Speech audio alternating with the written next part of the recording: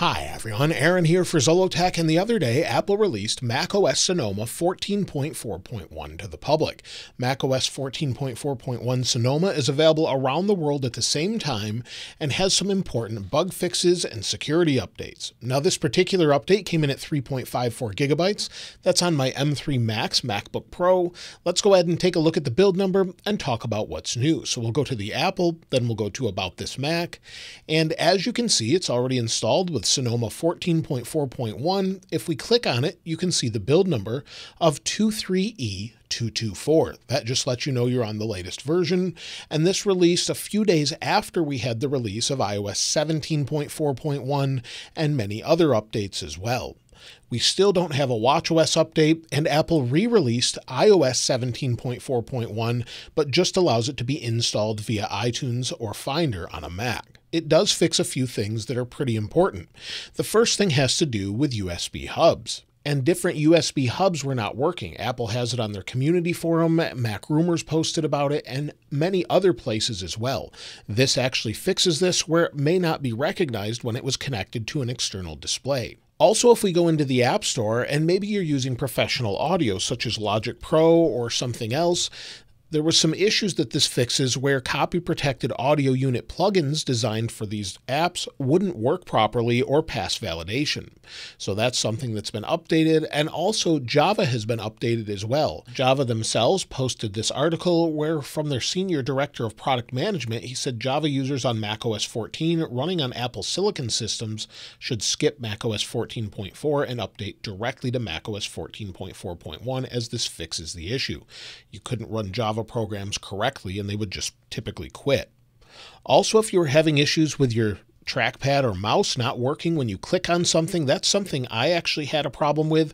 That seems to be fixed in this update. So sometimes I would go ahead and click on maybe an app, maybe I would go to close the app. Sometimes it just wouldn't do anything. It would highlight it and then not do anything and not allow me to click.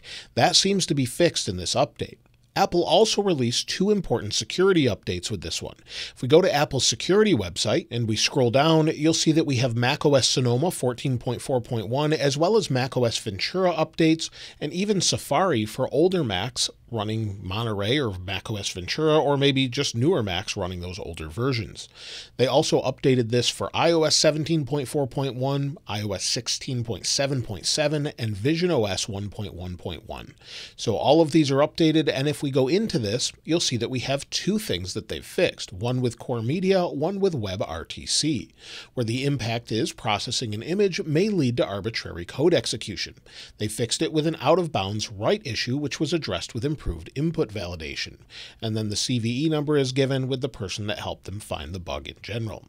So those are two important security updates, and that's available now. So if you're wondering if you should install or update to macOS 14.4.1, well, I definitely would at this point, as it's fixed a lot of issues, not just the issues in maybe macOS 14.4, but it seems to be running pretty well, and I've been using it for a few days, editing video in Final Cut Pro, running things such as Pixelmator Pro, as well as all of the different apps you see here. I run them all day long, and I've had no issues whatsoever since installing this. I also have this installed in a Mac Studio and a MacBook Air with no issues whatsoever. So I'm pretty happy to report that it seems to be doing much better, and thankfully I don't use those hubs and have those issues that were present for others, but it seems to be fixed.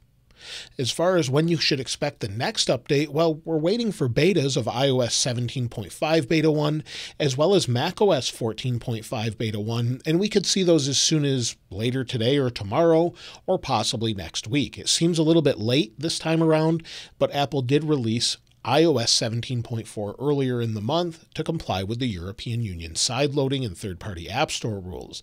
So maybe they're just waiting for it to sort of run to the same sort of time frame we had last year with iOS 16.4 and macOS 13.4, 13.5, so we'll be sort of on the same release schedule.